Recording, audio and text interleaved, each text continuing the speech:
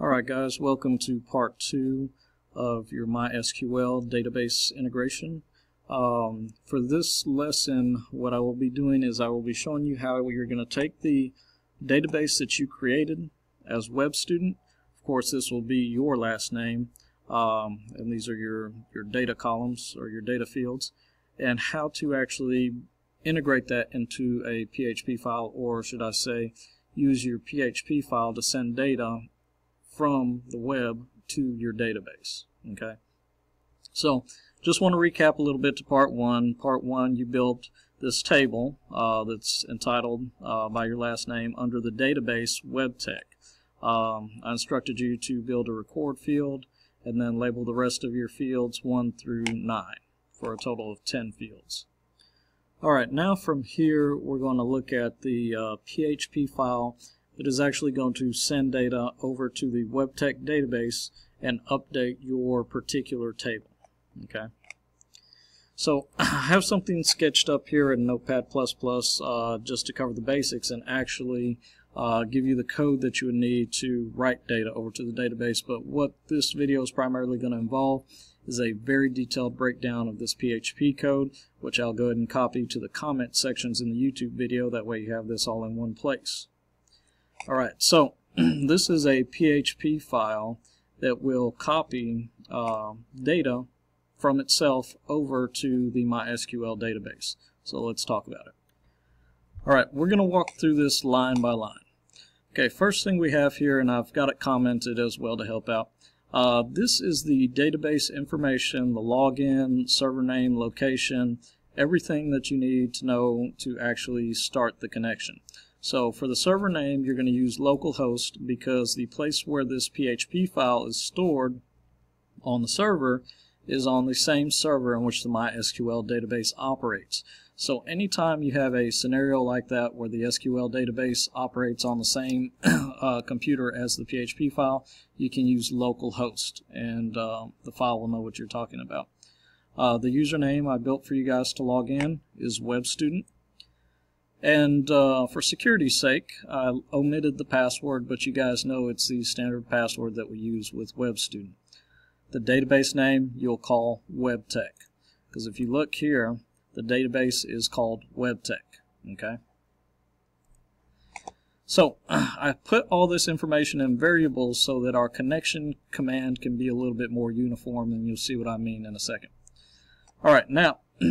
The project that we're going to connect it to obviously is going to manage data like first name, last name, date of birth, etc., etc.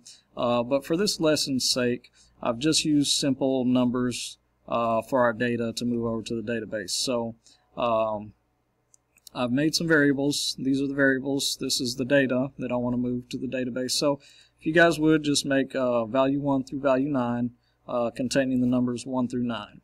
Okay. All this is a variable and setting it equal to 1, another variable, setting it equal to 2, so on and so forth. Alright, now here's something that's new. This is a PHP function, MySQLi object. What this does is this sets a command to connect to MySQL using a process called MySQLi and puts it in a variable. So we're going to take a variable called conn, short for connection, and in that we're going to put a function and call it new MySQLi, which is new connection, and then here are the parameters for the new connection: server name, username, password, and DB name. Well, where are these variables coming from? They're coming from up here. So everything that you put in here gets passed to here, packaged in a MySQLi command, and packaged into the variable called conn. Next thing we're going to do is we're going to establish the connection. But we're not just going to go out and establish it or throw the command to connect and not check and make sure it connected. So what we're going to use is we're going to use a if-then statement to not only start the connection but also tell us if it's good or bad. So if variable conn, and we're going to put an action to that, connect error, if it fails to connect, if it errors out, we want it to tell us that it did and echo connection failed. However, if it doesn't fail to connect, we're going to have it echo connected successfully. Okay, so with this, we're going to establish the connection to the database and have it tell us if it failed when we made our attempt or if it succeeded. So if it fails, it'll echo connection failed, and then it will also add to that what the error was. Like if it was bad login information, it'll actually come back and tell you that. Otherwise, it'll say connected successfully. Once the connection is completed, after we see the connected successfully, the script will then continue on because we want to take action. We've connected to the database for a purpose. We want to put data in it. So the next thing I have here, and it doesn't have to be done in this particular order, but at this point is when I set up a new variable called SQL, and what I put into that is an actual SQL command. Alright, insert into my table here. The reason this is called my table here is because you will have to correct this to your table name. So insert into my table 1, 2, 3, 4, 5, 6, 7, 8, 9. What that says is insert into my table these columns, and I want you to notice that these columns equal this 1, 2, 3, 4, 5, 6, 7, 8, 9. That's why they're labeled like that. The values of value 1, value 2, value 3, 4, etc. all the way to 9. So you may ask where these values come from. Value 1, value 2, value 3, still on the screen. Value 1, value 2, value 3, value 4, etc. all the way to 9. So again, I set up the values here, and they're being placed here. So what these really are these numbers, or these are numbers, 1, 2, 3, 4, 5, 6, etc. And they have apostrophes and commas because this is the syntax for MySQL. Now, another thing you have to note is that these do have to match. So insert into my table, into these columns, these 8 columns, 1, 2, 3, 4, 5, 6, 7, 8, 9, or sorry, my apologies, these 9 columns, these 9 values. So again, to say it more clearly, insert into my table, into these 9 columns, these 9 values. If you had 9 columns here and 6 values here, you're going to get an error that it didn't know what to do with the other 3. Okay, so again, so if you're placing into 9 columns, you're going to need to have 9 values. So insert into my tables, insert into my table these columns, these values.